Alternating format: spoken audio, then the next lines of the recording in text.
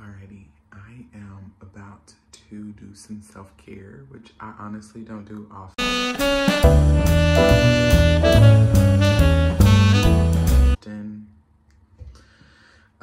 I started getting into it this year, but then I fell off. I just finished drinking some green juice that I made. I had oranges, lime, spinach, and cucumber. And I had to add coconut water because it was very bitter. So I made that. Then I just made this paste. This is from the Aztec Secret Indian Healing Clay. World's most powerful facial, deep pore cleansing. So my period is done and I'm about to apply this to my face. I'm gonna do my regular routine. I also need to wipe off my lipstick. I bought these makeup cleaner wipes from let me show you. I brought them from Marshall's.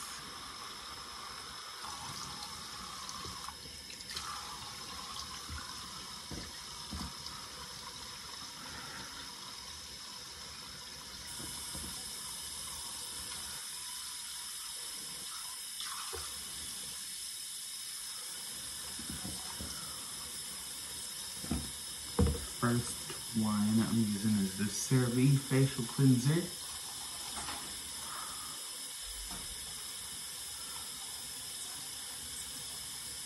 I'm about to hop in the shower.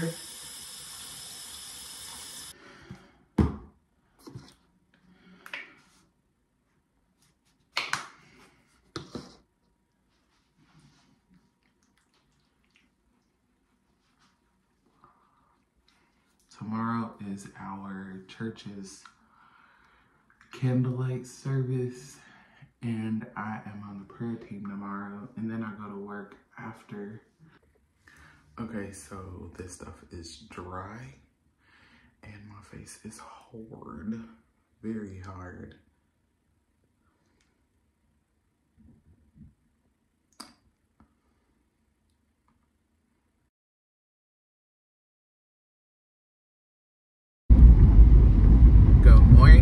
Today is Christmas Eve. I am headed to church, and I am arriving a little bit late. So many things was going on this morning. But I made sure to put my Lord first. And I honestly need to take these next few days that I'm gonna be working. So at my job, like, I have a lot of free time. Like, I don't really like have to do any like specific like administrative work. So it really is a time for me to kind of create, and which I enjoy. Like, I love emails, I love videos, I love short form videos. I love planning for my family. Like, a lot of that time too goes to my husband and I talking about like our plans for our family, and I need to remember that because sometimes I'll be like, we don't plan, we don't figure things out together. But in those times, like, I need to be writing stuff down. But I started this video because I was thinking about how, like, a lot of, well, I would say a lot, but I was thinking about how God is done with his people living in survival mode, and he really is calling us to get uncomfortable. And in that, we are getting uncomfortable.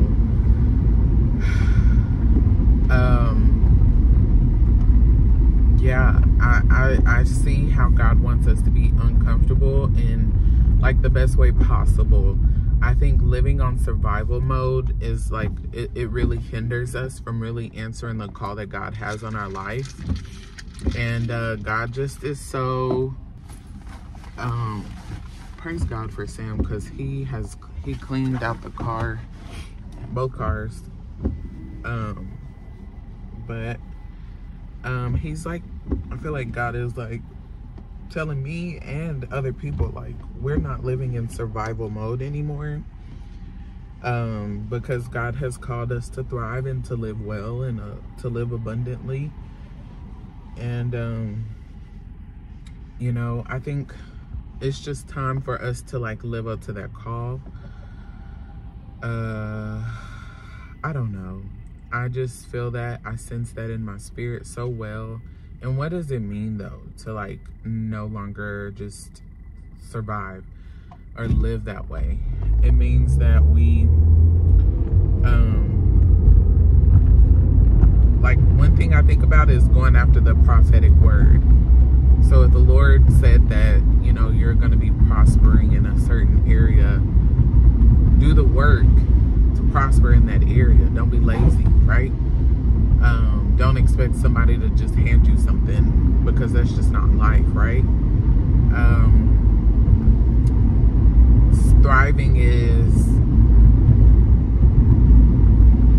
doing for me, for example, is doing the skincare and being serious about it and making the time for myself, getting quiet with myself, because I realize like the fruit of my life has come from my quiet time with God. If I don't do that, then I'm useless. I'm so useless without, like, God wants the first of everything. And he wants the first of our time. He wants the first of our money. He wants the first of our mindset. Like, he wants the first of our food. Like, he wants us to prepare our food. Like, those principles of who God is has yet to change. And so I was just, I don't know, I just feel that on me. But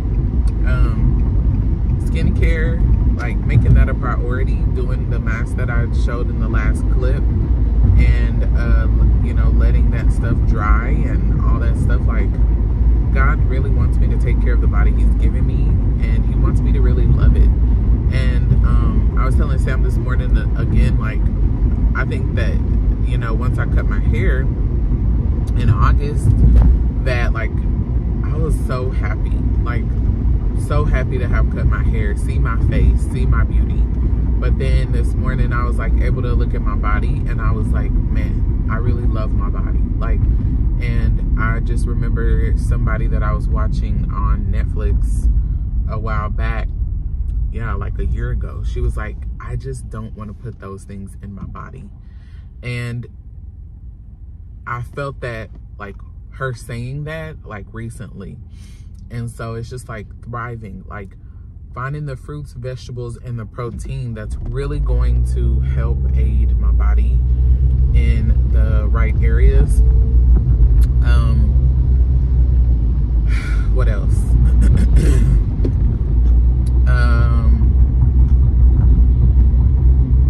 Working out. I've been wanting to, like, I go to the gym regularly, but we live far from the gym, but we love our gym so much.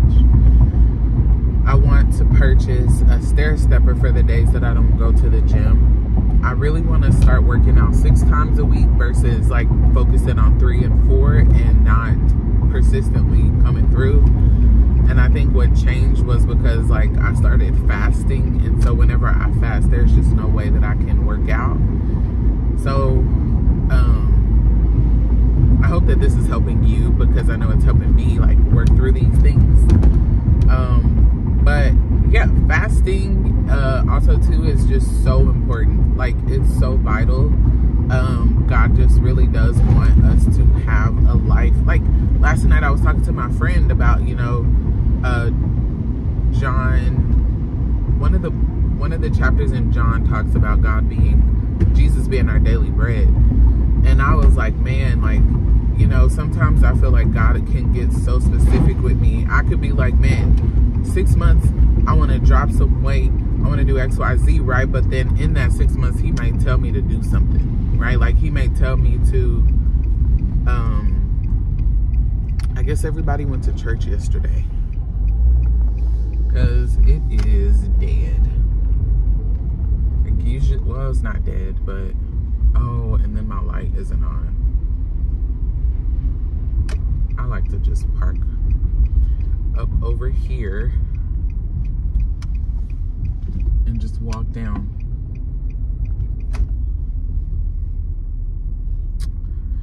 But I'll come back probably when I get to work today. Yeah, I like this parking spot. Oh, there's plenty over there. See what I'm saying? Like it is not busy.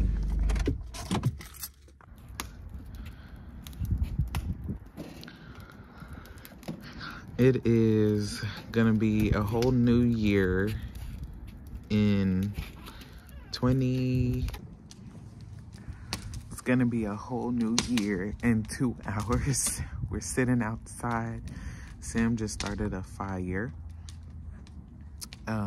Angle's not gonna be the best, but that's okay. Y'all, I just went through my camera and used image capture to, what's the word?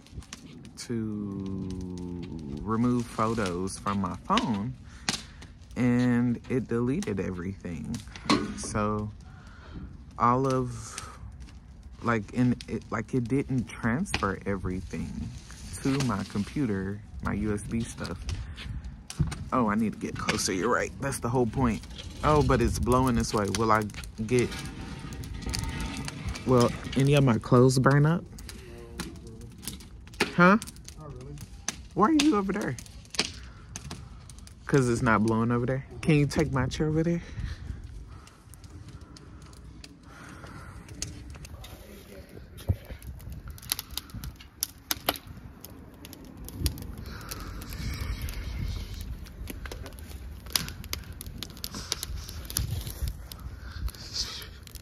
Uh-oh. Oh. Okay. That's better. I don't even know how long I'm gonna sit out here, but yeah. Oh my gosh. So all of this to say, with all of my memory being lost, so we had good pictures from Christmas. We had pictures from... Are they all gone? Yeah. How? Like, I mean, I transferred it properly. I don't know. I'm gonna look it up and all that. But... Does that mean we need to sue Apple?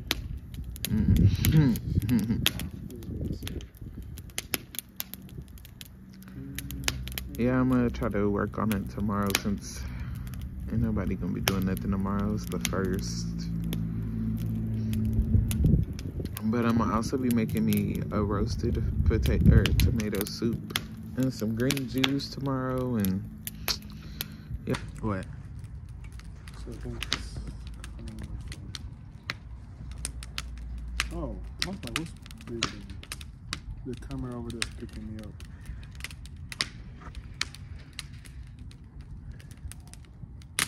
People have been doing fireworks. I'm not really caring for it right now. I don't mind driving around. Sam, chill. Just chill. Oh, Jesus. Oh no, that wind is bad. Oh no.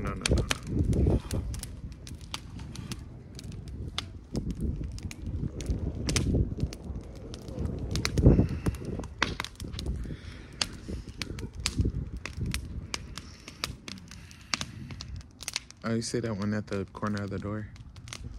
Oh, it went out.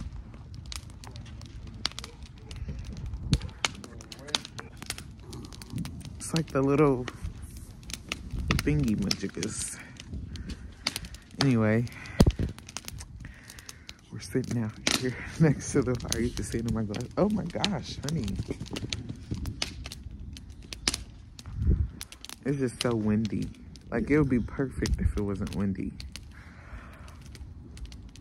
Chantel said it's too cold for her where they are, but I thought it was gonna. Well, it was actually perfect at around like 8 o'clock. Yeah, it broke a little bit.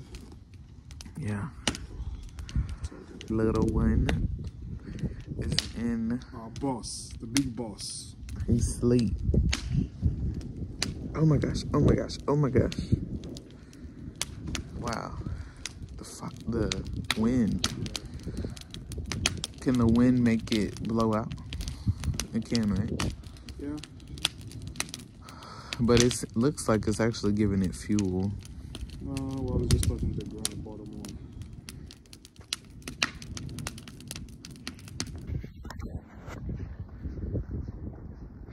Made it outside for a walk. My goal is to do about 30 minutes and then head back home. I want to make a tomato soup and eat that. And then I am gonna make a green juice as well. And that's kind of what I plan on eating today. And then this morning I ended up going to,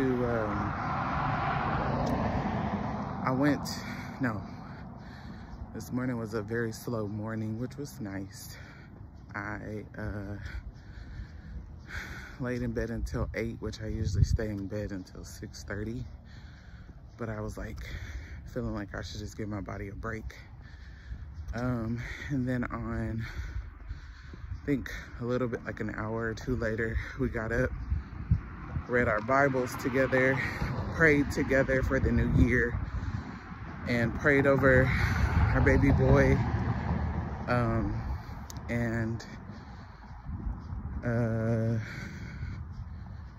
And then that, like, we just chilled, kind of got the bed together. He started laundry, my husband Sam. And then the baby played around with my in-laws. So it's been a chill, peaceful morning. I felt like the Lord just really broke through just mental clarity for me. And I feel like the Lord just really gave me a lot of mental clarity. I just have been struggling with my mindset, fears, and it was like it broke off this morning after we read, I think it was 1 Kings. And 1 Kings talks about David giving over his kingdom to Solomon, and then I don't know, Adonijah, maybe is his name pronunciation, but he was trying to make himself the king, which is Solomon's brother. And I didn't realize that Solomon had to kill his brother. Like, we read it and it just, in the prayer closet, and it had so much clarity in it. And so I love that for me. And then, like, after that, I journaled for a while and listened to some soaking worship music and just really enjoyed God. And he, like, downloaded things for me to send people for their new year. So I went ahead and did that. And then I just have, like, and then I'm grateful because I got to go on a walk and by myself. So I'm like, praise the Lord. It's like 43 degrees out here, so it's super cold. And I don't have sunglasses, but I'm warming up, honestly. I've been walking for 8 minutes. I finally feel warmed up, and which is nice. But I've been walking like really fast, so that's nice too, because I don't have my stroller to push. I just got my body to push. So yeah, that is January 1st, 2024. Good morning. I am about to journal, and listen to worship music. Today is day 1 of 2024.